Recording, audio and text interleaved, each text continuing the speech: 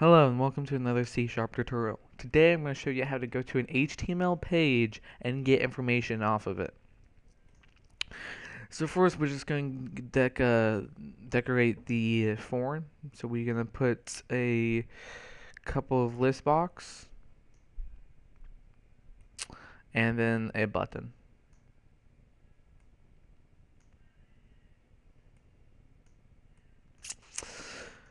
Alright, so now let's get into the code. So in order to do anything that access the internet, you need a web client or web server or a web request or and so forth. But for this, we're just going to use the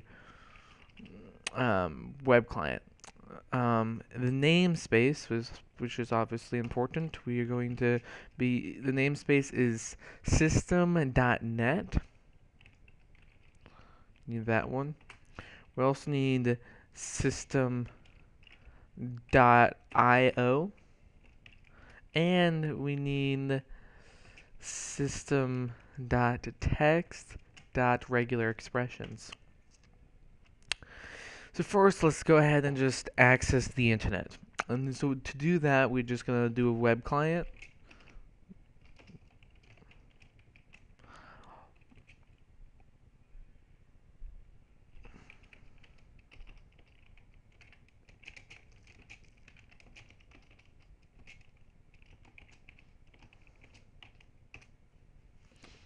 Okay. So now that we've accessed the internet using the web client, we now need to use the web client to go download an HTML page source. So to do that, we're going to use a string, not the normal string, a capital S string.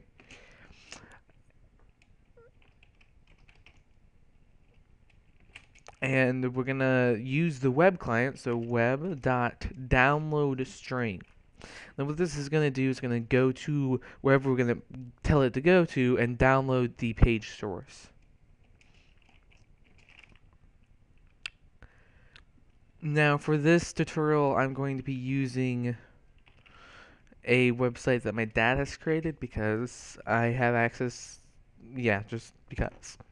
So we're going to enter the URL.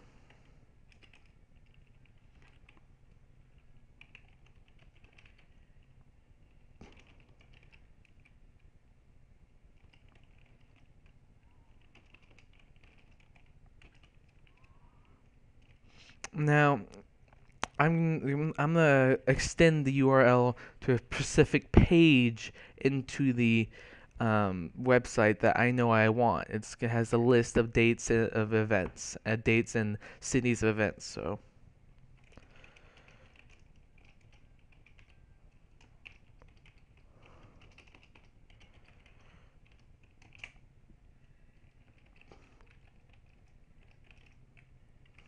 Okay, so now you have the URL. So what this string is doing is it's using the web client to download the page source for this uh, page. So now we're going to go into our website. In this case, I'll use Firefox because you can view the entire page source.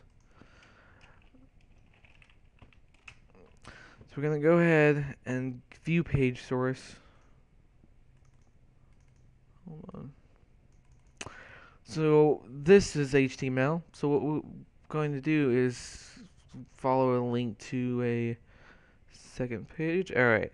So see how there is a date listed here, here, here. There's also the city also listed. So that's what we're gonna that's what we're gonna get. We can get the city first because it's a little bit simpler. So we need to look what's surrounding the current element that you want. So in this case, for the cities, we have a strong. So what we're going to do, I'm going to minimize that.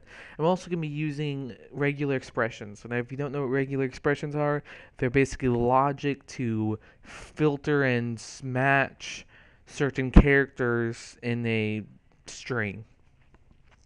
And so use it, we're going to add a match collection. Since we're going to be looking for multiple matches, I'll just call this M1. So then we can make it equal to regex, which is short for regular expression, dot matches. And then in brackets we're gonna list what string we want, and then we're gonna do the regular expression, and then we're gonna do the expression option. So for string, we're just gonna do HTML, which is this up here. That's what the page source is going to be, and then a string pattern. And I'll just get to that here in a second. And now you want to do regular expression options dot single line. So it's gonna be searching line by line. Okay, so now let's get back to the regular expression. There are tons of tutorials on regular expressions out there, so I'm not going to go too deep into it. I'll just show you what you need for finding finding stuff in between HTML brackets. So what we're going to do is we're going to go ahead and add that strong HTML bracket. And then we're going to go add a space. Now, in parentheses, we're going to do dot plus question mark. Now, for those who know what regular expression it is, this should be easy. You should understand it. But for those who don't, it's basically going to be searching for this text, which is the strong, which is the first bracket. Then it's going to do a space, or how multiple spaces until it finds something else. Then it's going to look for any character and the word that's doesn't matter how long and big it is. And then we're going to do the ending bracket. Oh, we need to have that space. So, but within the parentheses, that's going to be a group, the first group. So that whatever is in between these two is going to be a group. And so that's how we're going to access whatever it is. So right now, this regular expression is finding the entire line from the strong first bracket to the strong ending bracket, but it's grouping whatever in between it, and that's what we're gonna access. All right, so now there's multiple of them. There was, as you can see, there's not just one. We're not just looking for one city. We're looking for all the cities. So to do that, we're gonna do for each. Now, basically for each match, M, which is wherever the match is. So match M M's a variable for the match, I guess, in M1, which is the match collection that we just created.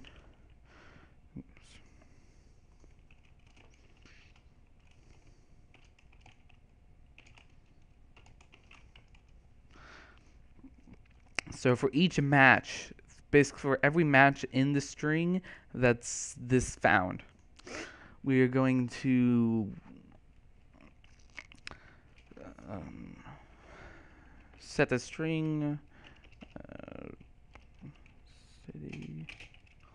So now we're going to set it to a string. So we're going to do M, which is that match. So M is the match. And then we're going to groups, and within square brackets, we're going to name which group we want. In this case, we're going to have one group, so we're just going to do one. Then not a value. So basically, what this is my bad. City equals whatever this group is. Then we're going to, we're also going to add lists, my bad.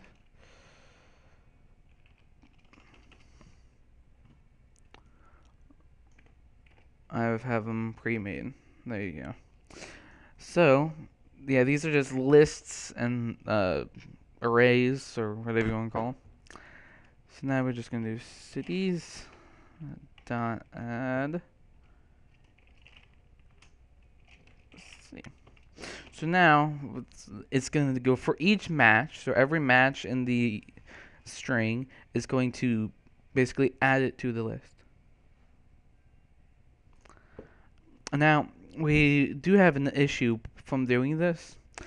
Up here, as I'm going to see, the dates and cities is also surrounded by strong. But we don't want to see the dates and cities. We just want to see the city itself.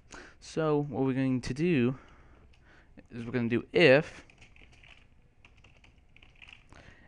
m dot group 1 value does not equal to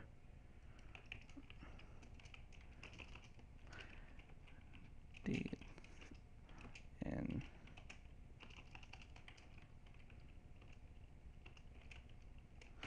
now so what I'm doing right now is I'm basically telling the program to look if the match is date and cities, and then just skip over that. I could put that in the regular expression, but this is just a little bit easier. Okay, so now for every single match, it's going to add a city to the list. So every city basically is going to add a city to that list. So now I'm going to set the list box. I'll do list box at one dot data source.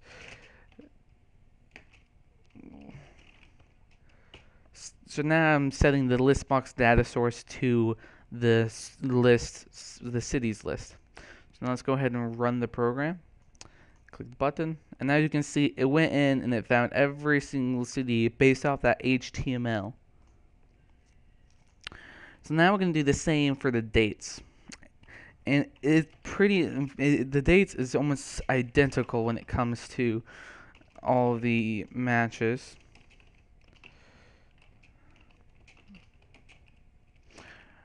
But we're going to be looking for something different. So we need to create another match collection. So we'll name this match 2, and we're going to modify the regular expression. So let's go to the dates, and as you can see, the dates is not as simple as the other one. It has this big, huge, this whole span class equals black. So we're just going to copy that, and we're going to throw that in here instead of that strong. Now that the problem with that is now the black's all messed up. So we're gonna remove this @ sign, which allows you to use the backslashes as backslashes, and we're gonna throw a black backslash between each of these quotation marks. And we're also going to have to double backslash the 2 S's to make it work. So, and then the ending bracket was just span. So now it's basically looking for the two HTML brackets, span class equals black, and span, which is what our dates are in between. Alright, so now down here, for each match in match 2, we want to do the same thing. String instead of city will be date. And it's the same process as before.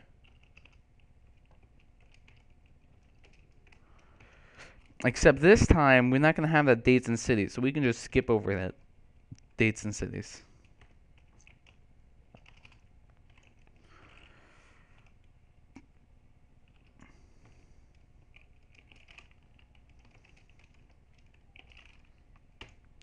Alright, then down here we're going to make list box 2 dot data source equals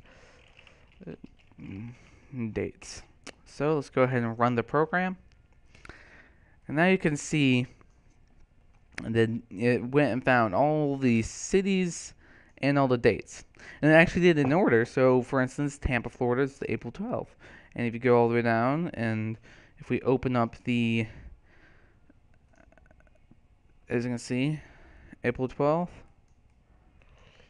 Tampa, Florida. So it's also in order. So if you want to do a link database, you can also merge these two together.